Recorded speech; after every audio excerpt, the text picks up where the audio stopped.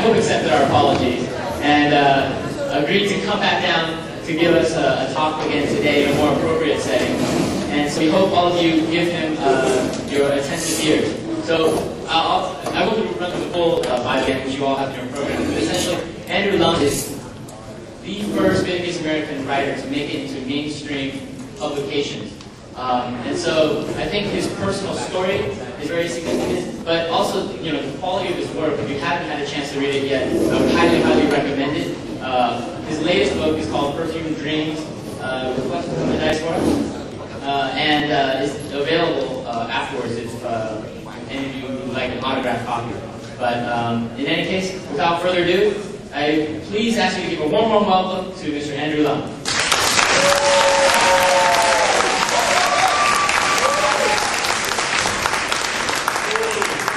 Well, I'm back by popular apologies.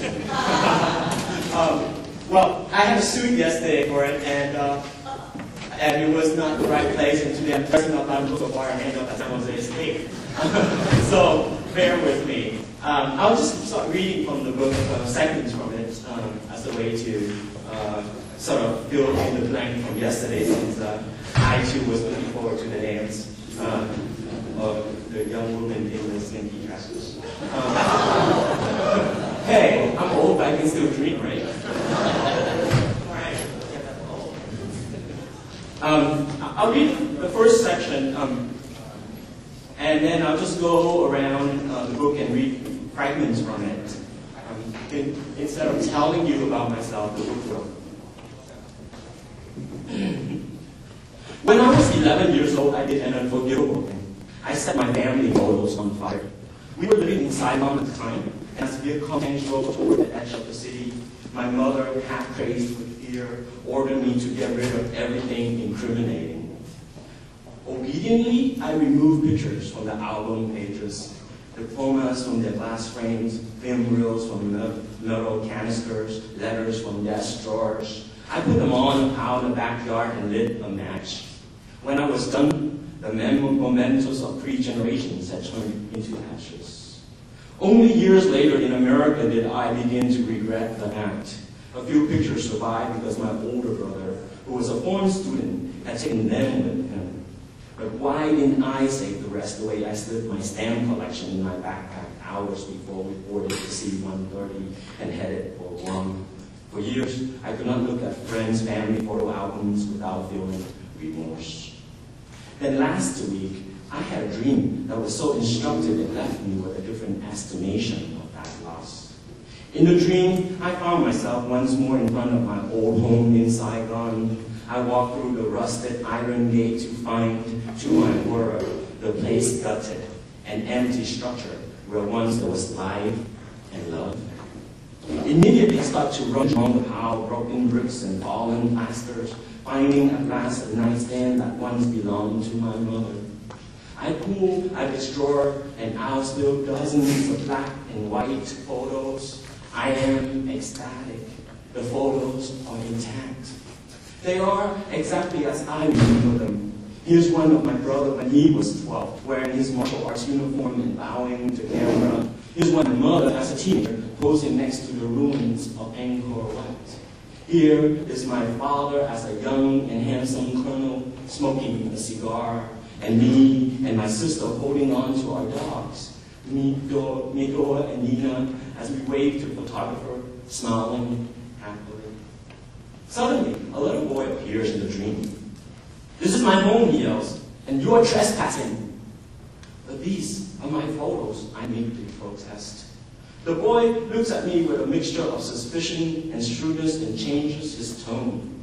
"Well," he says, "how much would you give me for these photos?" But before I can find the answer, he laughs and snatches the photos out of my hand. I had to grab back and close it late. I woke to find my arm still reaching out over the blanket in a gesture toward the pictures, still trying to retrieve them. Confused, I stare at my own empty hand for what seemed to be a long, long time. In that salty dawn with the cable car rumbling up and down the hills and their bells clanging merrily outside my window, I saw what I hadn't seen before. that nothing was ever truly lost. What I failed to retrieve in the dream survives, if only as an exquisite longing. If words and language, as the poet Rilke tells us, can be made into a thing, mute as the statue of an orator, I think reverse is true also. Precious things lost are transmutable. They refuse oblivion. They simply wait to be rendered into testimonies, into stories and songs.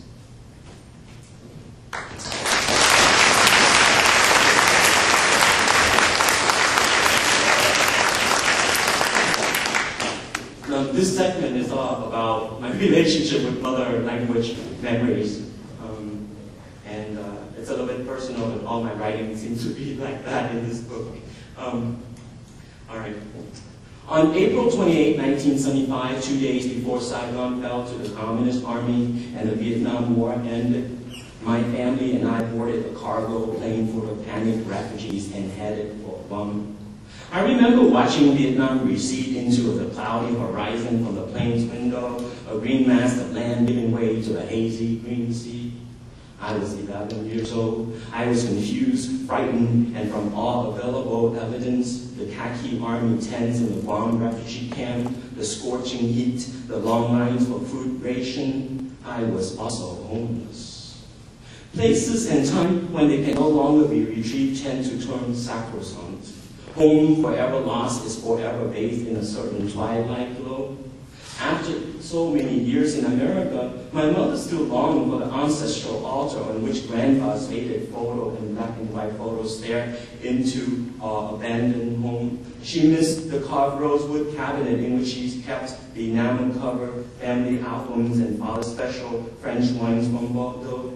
She fretted over the small farm we owned near the Bin Lai Bridge outside of Saigon, where the chickens roamed freely and the mangosteen and guava trees were heavy with fruits when we last visited, and where the river, dotted with water hyacinths, ran swift and strong.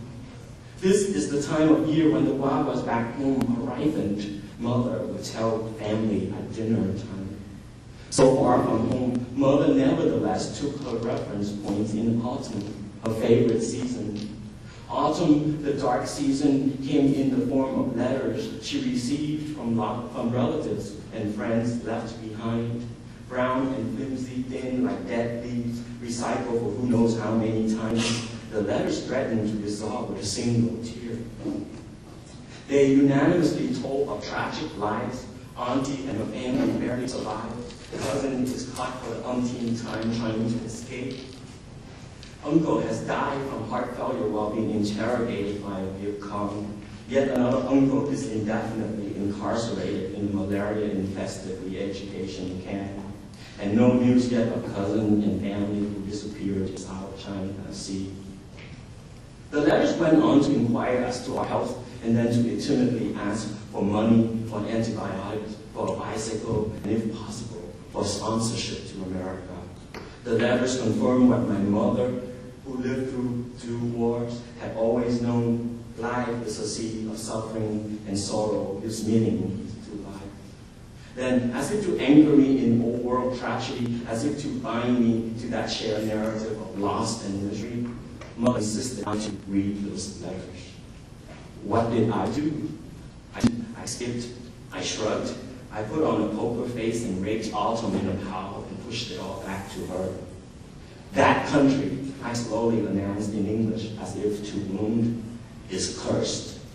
That country, mind you, no longer mine. Vietnam was now so far away, an abstraction, and America was now so near, outside the window, glaring on TV, written in the science fiction books I devoured like mad, a seduction.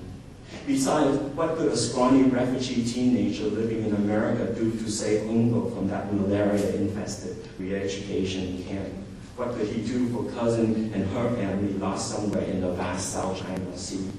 He could, on the other hand, pretend amnesia to save himself from grief. My mother made that clucking sound of disapproval with her tongue as she shook her head. She looked into my eyes and called me the worst thing she could think of. You become a little American now, haven't you? No cowboy, a cowboy. Vietnamese appropriated the word cowboy from the movies to imply selfishness. A cowboy in Vietnamese estimation is the brother who, as in the spaghetti western, leaves town, the communal life, to ride alone into the sunset. Mother's comment smarted, but she wasn't far from the truth. Her grievances against America had little to do with the war and the United States' involvement in it. Her complaint against America was that it had stolen her children, especially her youngest and once most filial son. America seduced him with its optimism, twisted his thinking, bent his tongue, and dulled his tropic memories. America gave him freeways and fast food and silly cartoons and sitcoms, imbuing him with sappy, happy ending incitements. Yet it could not be helped. For the refugee child in America, the world splits perversely into two irreconcilable parts, inside and outside. Inside, at home, in the crowded apartment shared by two refugee families, nostalgia ruled. Inside, the world remained dedicated to what was. Remember the house we used to live in, with the red bougainvillea waving over the iron gate? Remember when we used to sail down Hue, the Perfume River, for the night market, and that night the sky was full of stars? Remember Doug, when Uncle showed us that trick with the cards? Inside, the smell of fish sauce wafted along with the smell of incense from the newly built altar that housed photos of the dead, a complex smell of loss. Inside, the refugee father told and retold wartime stories to his increasingly disaffected children, reliving the battles that he had fought and won. He stirred his whiskey and soda on ice and stared blankly at the TV. Inside, the refugee mother grieved for lost relatives, lost home and hearth, lost ways of life, a whole cherished world of intimate connection, gone, scattered, uprooted, gone, all gone. And so inside, I, the refugee child, felt the collective weight of history on my shoulders and felt something. Outside, however, what do you want to be when you grow up? Mr. K, the English teacher in 8th grade, asked. I had never thought of the question before, such an American question, but it intrigued me. I did not hesitate. A movie star, I answered, laughing. Outside, I was ready to believe, to swear that Vietnamese child who grew up in that terrible war and who saw many strange, tragic, and marvelous things was someone else, not me. That it had happened in another age centuries ago. The Vietnamese boy never grew up. He wanders still in that garden of my childhood memory, whereas I had gone on, hadn't I? It was a feeling that I could not help. I came to America at a peculiar age, pubescent and not fully formed.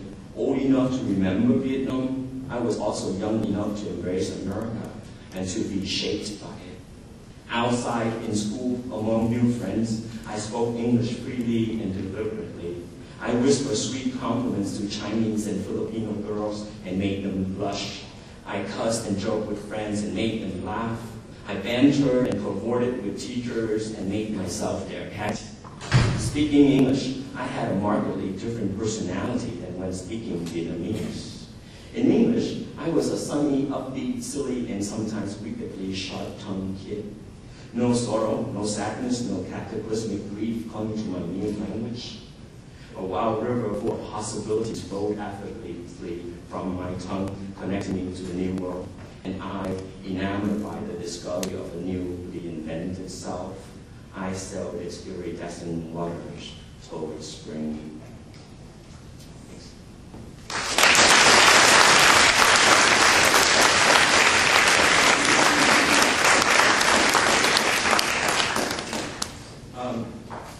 You all know what a big deal is, and I'm sure some of you have visited and gone back. So let's see hands of people who have gone back to Vietnam. Wow! Okay. I've been back many times, but this segment is about me coming back for the first time in 1991. And it's in the chapter called BQ, and I'm just going to read a part of it about my impression of being a BQ in Vietnam almost 15 years ago.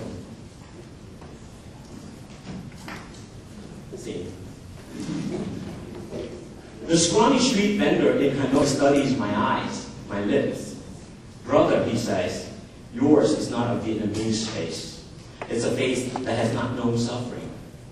Then he adds through a sigh, had I escaped to America, maybe I too would have such a face, a Viet Kieu's face. In Vietnam, my face and body take on mythological proportions. When a cousin proudly introduces me to a friend, someone who has tried a dozen times in vain to escape, the man promptly reaches over and squeezes my thigh. I have no doubt that this is an impersonal gesture. Visions of double-tier freeways and classy high-rises are to be extracted out of the Viet Kieu's flesh. Squeeze a little harder and who knows, you might just say Disneyland. At the dinner party thrown in my honor by my relatives in Hanoi, people asked me to explain the intricacies of virtual reality, American foreign policy, Middle East, and while I'm at it, genetic engineering. Actually, I could explain genetic engineering. But anyway, they think my odd Americanized Vietnamese accent is perfectly charming. At another party, my American passport is read like a comic book by my various relatives. As the entry and exit stands of Greece, France, Mexico, Thailand, and a dozen other countries flutter past my cousin's eyes, she looks up at me and declares dreamily, "Cousin, such happiness is as if you had wings." Indeed, in the last 3,000 years or so, it was generally understood that a Vietnamese soul is tied to home and hearth. In the last few decades, a new idea has subverted the poetry of insularity, escape. In the decades that followed the end of the war, being escaped from Vietnam has probably crossed every Vietnamese mind. As it is, Vietnamese nationalism, that firebrand weapon that defeated the Chinese, Mongolians, French, Americans, seems to have withered in its old age. While elderly these leaders continue to emphasize the finer points of collective strength, citing memories of war against invaders, the young of Vietnam have moved away from a parochial us versus them mentality. If Ho Chi Minh, the founder of Vietnamese communism, once preached independence and freedom to his compatriots, today it's the Viet Kieu, those like me and my family, persecuted by Ho's followers and forced to escape overseas, who, upon return, exude freedom and independence. As a Viet Kieu, I am often not an individual, but too many, an icon against hopelessness, a character who took the high road and through whose life many can live vicariously. Familiarity and constant interactions over the last few years have diminished the awe and glamour, but there is still an expectation here that a Viet Kieu, were he willing, could fulfill many an impoverished Vietnamese wish list. I am, for example, mistaken on the streets of Vietnam for Santa Claus. One afternoon, a 12-year-old street urchin named Dun nonchalantly asked if I might adopt him and send him to school. A young woman named Phuong, her face deformed by a skin disease, also begs for help. Brother, you can perform a miracle, pay for my operation. And how many times I wonder have complete strangers, officials, rickshaw drivers, shop owners, ex-Vietcong guerrillas, offer me their daughter's hand in marriage. In the old quarter of Hanoi, my aunt-in-law's neighbor, a young piano teacher, develops a crush on me. The aunt who invited me to stay at her home whispers, "Matthew, be careful." That I had answered, "Yes, I do like Chopin," was clearly for the music teacher a declaration of romance. Chopin's Polonaise in various keys in due course echoes for hours from next door each afternoon, riding the humid air to my bedroom window. In Vietnam as a child, I remember being moved by the national anthem that emphasized sacrifice to protect the sacred land. I remember feeling inspiration and awe staring at the rice field at dusk. But that, as they say, was a life a long time ago. For me, as well as for many other Vietnamese of my generation, those birth ties were severed and our innocence died the day we crossed the ocean to distant shores. Returning today, an odd gap appears between my countrymen and me. If I am some archetype of Vietnam's new narrative of itself, a modern-day Odysseus of sorts, someone that those who stay imagine they can become if they were to flee overseas, I feel a stranger in my own homeland. Vietnam is an 18-hour flight from San Francisco, but it is also an impossible journey. The plane does and does not take me home again. Or rather, I go home again, but the country of my childhood memories is long gone, replaced by a collective yearning of possibilities beyond the provincial. In Vietnam, there is a movie called People's Love, made by a Vietnamese director about a Việt kiều, the first film on the subject. It belongs to the definition of Việt kiều, the patriotic Việt kiều. In the movie, a Vietnamese-American doctor, disillusioned with American life, returns home to find love and redemption. Such is the predictable sentimental script funded by the state. It drew very few viewers. I think the unfolding Vietnamese epic is closer to the reverse. Vietnam's innocence died with the birth of the Việt kiều, the birth of the Vietnamese diaspora. Vietnamese 4th century romance is not with land, river, or rice field, but with glamour, with cosmopolitan and borderless life. Still, I can no more deny my own sense of displacement in the new Vietnam than can I deny my role in the new Vietnamese imagination. No wings sprouts from my back, but I have nonetheless brought the bloom back to my own homeland. Myself, I am evidence that the outside world exists.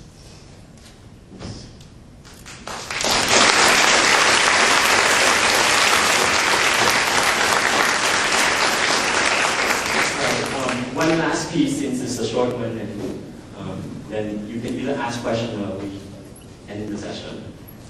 It's about accent. I came to America at a very weird age where I was suffering cultural shock along with going through puberty.